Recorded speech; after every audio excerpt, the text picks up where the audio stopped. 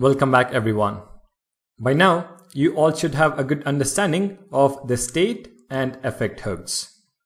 In this video, let's apply that acquired knowledge to see how to fetch data from an API endpoint.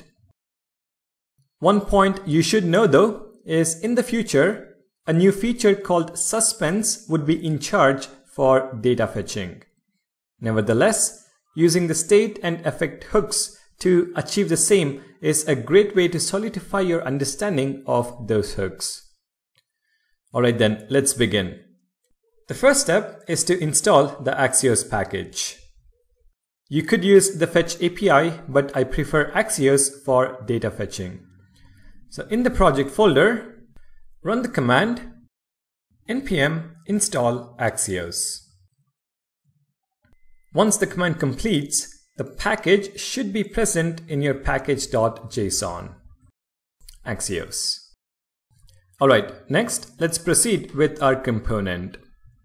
I'm going to create a new file called datafetching.js. Within the file, I'm going to use the snippet rfce to create a function component. Next, let's add our imports. We need useState and useEffect from React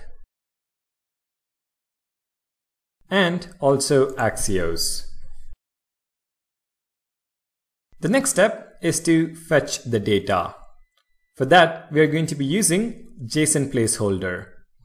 In the browser, navigate to https jsonplaceholder.typecode or typeicode.com, and if you scroll down, you see resources. The first endpoint gives us access to 100 posts.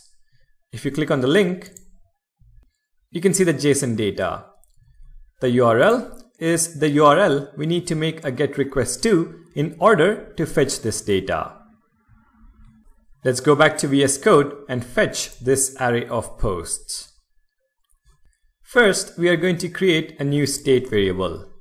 Const posts, set posts is going to be equal to useState, and we initialize posts to an empty array.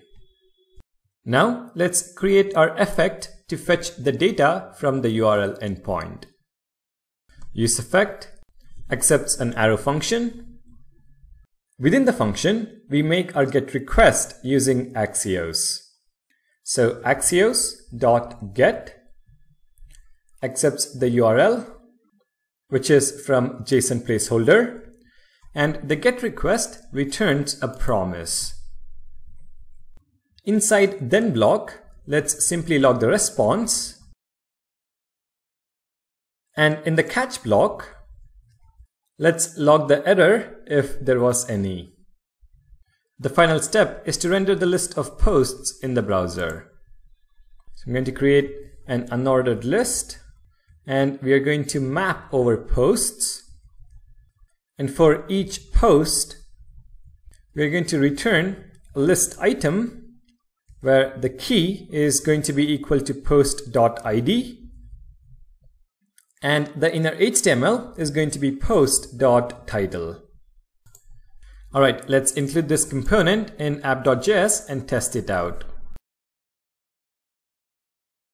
If you now head to the browser and take a look at the console, you can see that we have a response. And the data property on the response contains the array of posts. Nothing is rendered in the screen though, since we are not setting the state. Let's do that now. Back in VS Code in datafetching.js, right after logging to the console, the response object, we call set posts passing in response.data. This will update the posts state variable, which will then be rendered in the UI. Let's save this and take a look at the browser. You can see that the post titles are now rendered in the UI, but if you take a look at the console, we have hit an infinite loop of data fetching. We want the data to be fetched only once on component did mount. And the way we achieve that is by specifying an empty dependency list to useEffect. So the second parameter to useEffect is an empty array.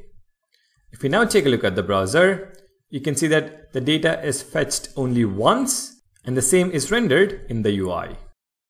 So this is pretty much how you fetch data with useEffect. In the next video, let's expand on this example and learn how to fetch an individual post by entering a post ID and making the GET request on a button click.